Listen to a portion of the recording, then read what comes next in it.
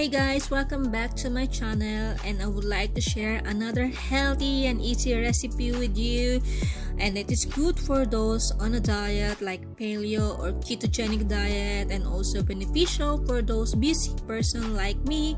You can have this for dinner or lunchtime. So without further ado, here are the ingredients and let's start cooking. First off, we need to prepare our ingredients like capsicum or bell pepper, 1 medium brown onion, and a garlic. So we have to dice our capsicum first. So just a little bit of trivia about the capsicum. Don't you know that you can identify whether the capsicum is female, and it is sweeter when it has 4 bumps underneath, and it's male when it has 3 bumps, and the taste is quite strong. And then next we have to dice our brown onion as well. Be careful with the knife.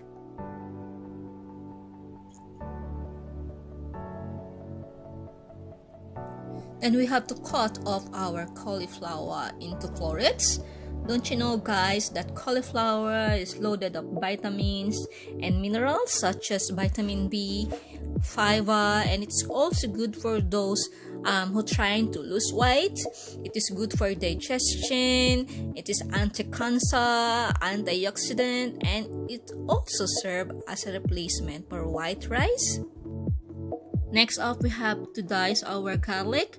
I use 3 to 4 cloves of garlic on my soup. It's up to you whether you want to add more or less.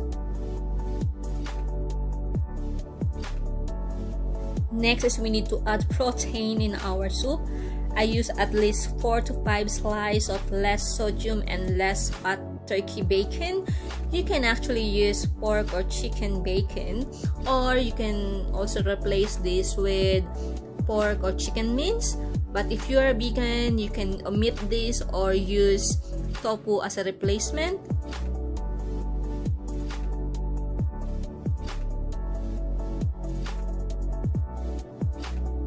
Then we need 2 medium carrots. We need to cut this into small cubes.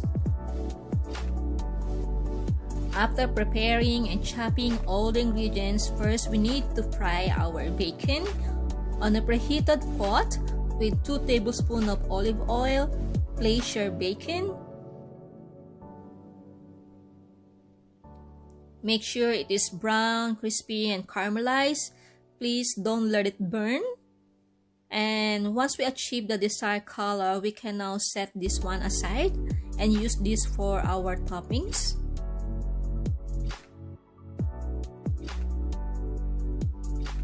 Next is we have to saute our onion first on the same pot where we cook our bacon.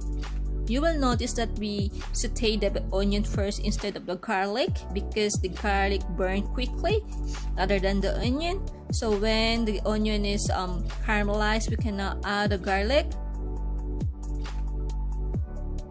And then after that, we will add our capsicum or the bell pepper.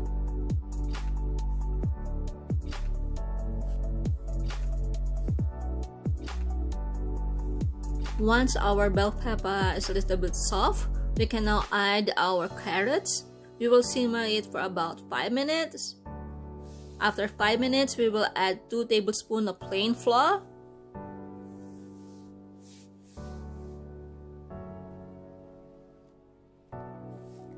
Next is we need to add our dried thyme and parsley. But if you have fresh herbs in your fridge, you can actually use that. It will add fragrance on our soup.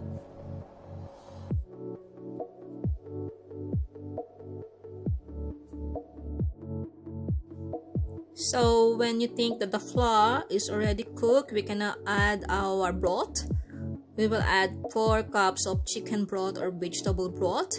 But if you don't have any liquid broth, you can alter this by using chicken cubes or vegetable cubes. We will cover this and let it simmer for about 5 to 10 minutes. Once it's simmering, we can now add our cauliflower.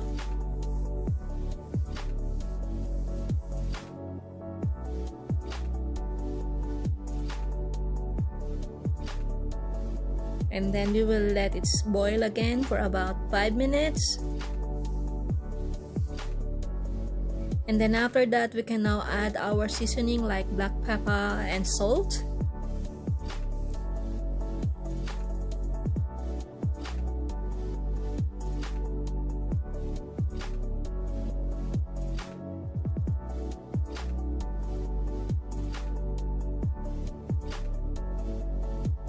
And we will cover this again and let it simmer for about another 5 minutes.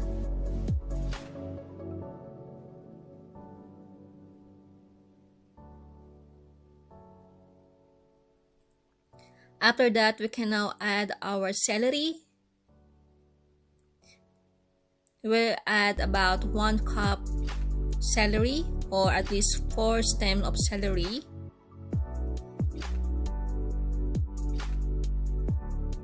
And for our last ingredients, we are now going to add 1 cup of whole milk. If you notice, I use lactose-free milk because I have a lactose intolerance, but you can actually use whatever type of milk you desire. And there we go, we're done. Here is our finished recipe. Our cauliflower bacon chowder is super healthy, quick, and easy. You can have it any time of the day. And I hope that you will learn something from me and you will give it a try. If you have any question, suggestion, feel free to comment down below. And thank you for watching. I hope to see you again here at Chinese Life Palette. God bless and have a great day. Bye!